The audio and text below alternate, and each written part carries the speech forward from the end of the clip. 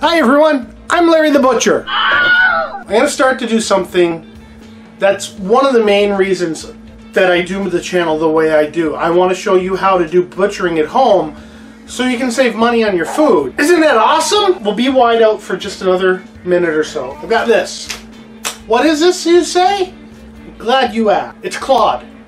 No, not your buddy Clod that you go bowling with. It's a beef Clod. A beef Clod is on the front of cattle. It's normally called a crosscut. The crosscut includes a couple other muscles and it includes some bones. I'm hoping to do a whole chuck another day. But for today, we're going to start with the Clod. Why did I use a Clod?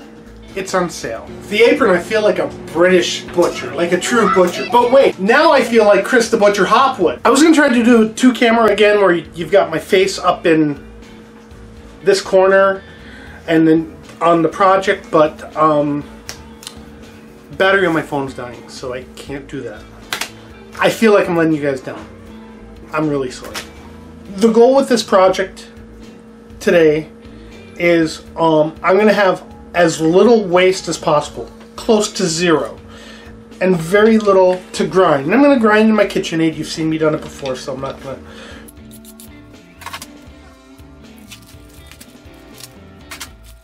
When you buy meat in a bag like this, you are going to get purged. So here we go. This part here is the crosscut. The whole thing is a Clod. And I'm not going to do this through traditional means. Like when I'm at work, what I would do is I would take this off, I'd trim the fat off, take the silver skin off, tie it back together as a commercial roast. But we're at home. We can take a little extra time and we can watch the graining of the meat. And we can do things that it's going to make this little piece of meat better than anything except a prime rib. So this muscle here, if you were to spread it out far enough into the animal, is the brisket point. And I'll clean that up in a bit. What I want to do right now is I want to get as much of the silver skin off. A lot of places will grind the silver skin, they'll add it to lean trim. The only trim I'm going to have here is what I make from this. I have nothing sitting at home to use as trim. I don't expect to get more than a pound of ground beef. Actually kind of hoping to get less. The goal is 0, but it's not really going to be.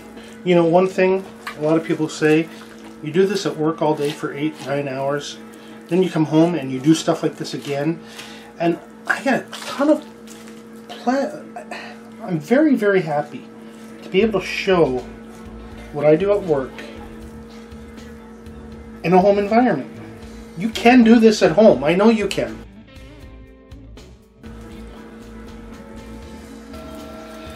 So there's a seam between the main crosscut. That's what I'm trying to work out.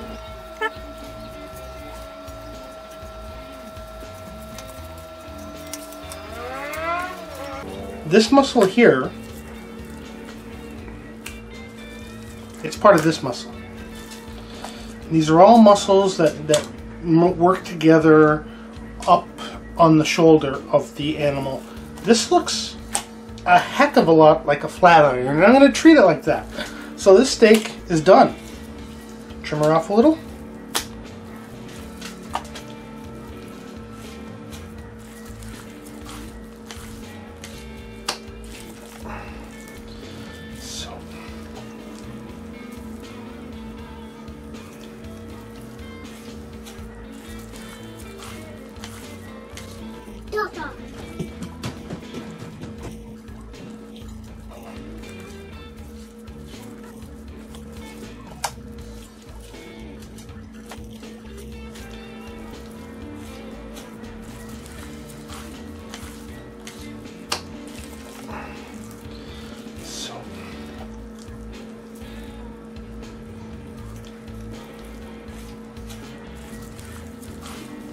So what I want to do now,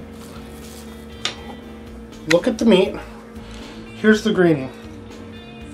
It's going like that, okay? So what we're going to do is we're going to cut it in half like this. Then we're going to take some of the fat that we've taken off and I'm going to tie it into 2 roasts. And those will be 2 nice size roasts for my size of family. See the way the graining's going? Graining's going like that. You know what? This could be used for stir fry. This piece here is stew. Obviously, stew and ground beef are your lowest common denominators when it comes to breaking down meat. Treat that as a flat iron as is. This I might slice, do kind of like steaks. Or maybe beef chops. Beef chops, that's what we'll call it.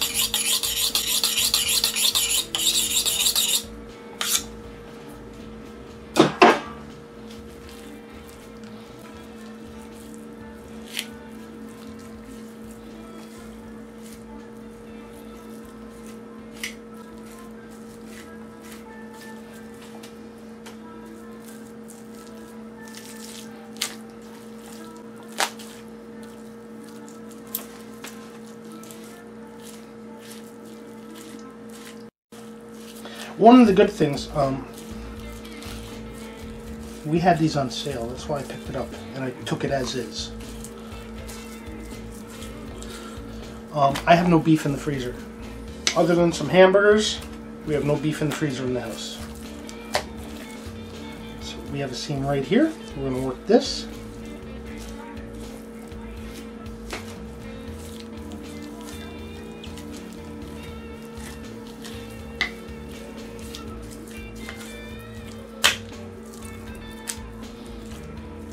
Now this might be, no, I doubt if it's a bonanza steak, but I can make medallions out of it.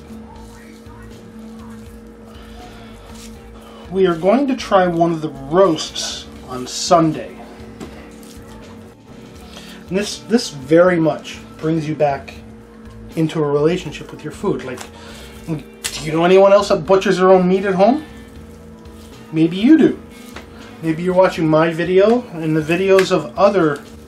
I am looking for a bandsaw so that I do have a block down in my garage. I have a meat grinder that needs a little bit of work.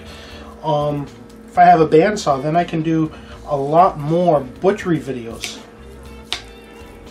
And really, that's what I really want to get into that here on Larry the Butcher.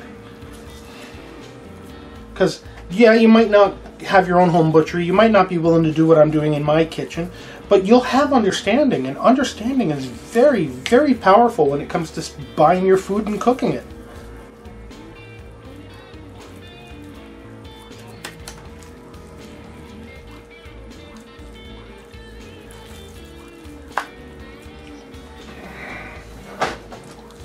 So, I'll do.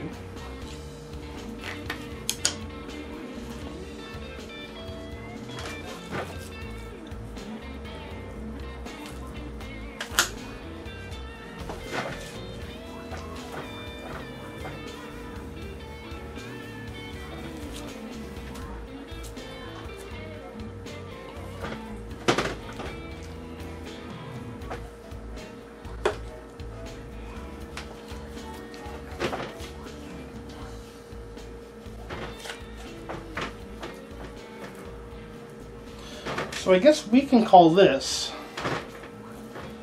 an inside Clod pot roast. Now in my house there will be no leftovers. But look at that. Here, I'll give you. That's not bad. That's not a bad size roast. 6-pound bag. Inside Clod. Let's see. Do.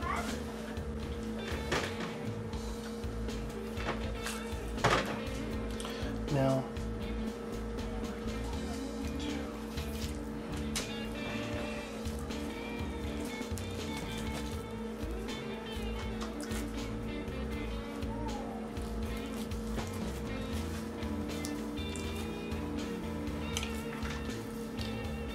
and another petite chuck roast.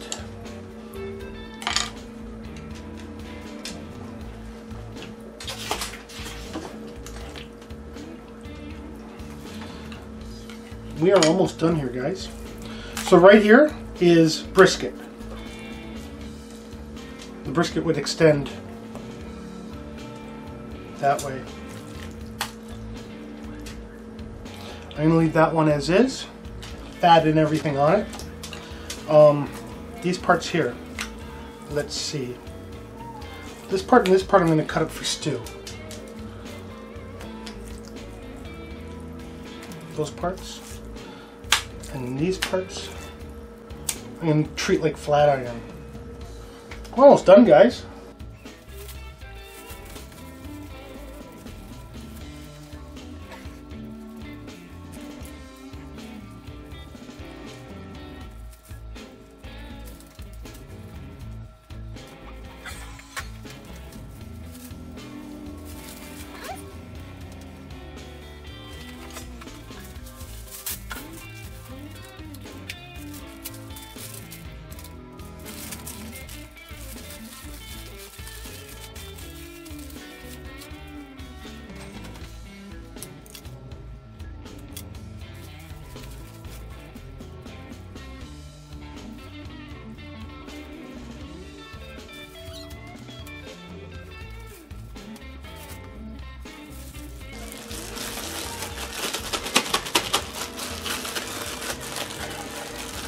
Now, I'm not afraid of...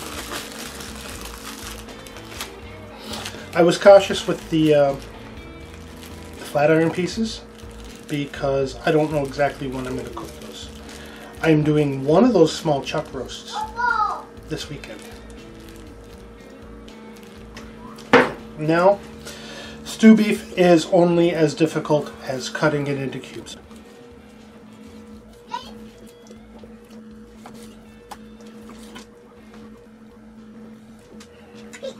You guys may not want to see this, but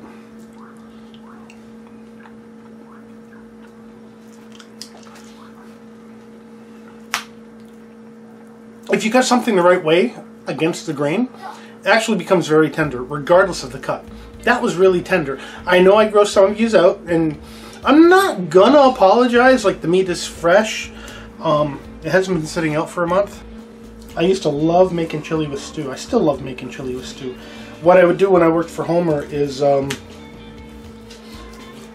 would get the hangers. It cheapens the rest of the animal. You only get 2 for an animal. So if they offer hangers in a store and they have lots of them, don't buy it. Okay, so now I have 2 things left to do. I'm going to trim up the trim. I ended up with more than I wanted. But such is life. There is none on that. That's okay. What I may end up doing, I may just bake this up as is.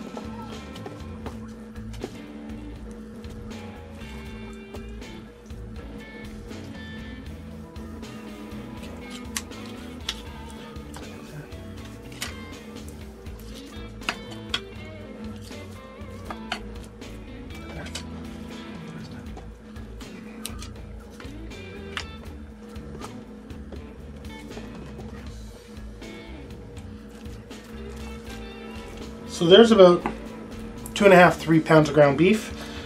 Or I may work it into a sauce. I can cut it up into smaller pieces, make a sauce out of it.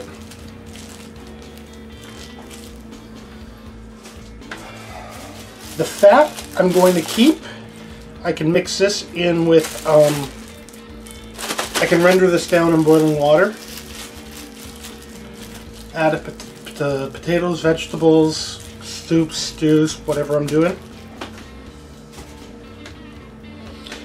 And there is nothing for the garbage other than the bag. So guys, hopefully what I did here was show you how to take a piece of meat that you can find in a grocery store, a wholesale club, a Costco, or if you have a slaughterhouse close by that has a retail store, go in and ask. And cut it up yourself at home. You can do this. I know you can. You know how I know? Because I can do it. And you end up with flat iron steaks, 2 roasts, a brisket, something that resembles a brisket, some stew beef, some ground beef.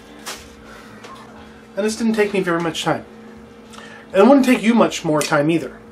So guys, Thank you so much for taking the time to watch this episode. Don't forget to like, comment down below, subscribe, hit that button right there, and hopefully I give you some insight in what happens at this end to make you better at cooking at your end. You can do this. I have no doubt that you can do this. I, of course, am Larry the Butcher. Thank you once again, and we'll see you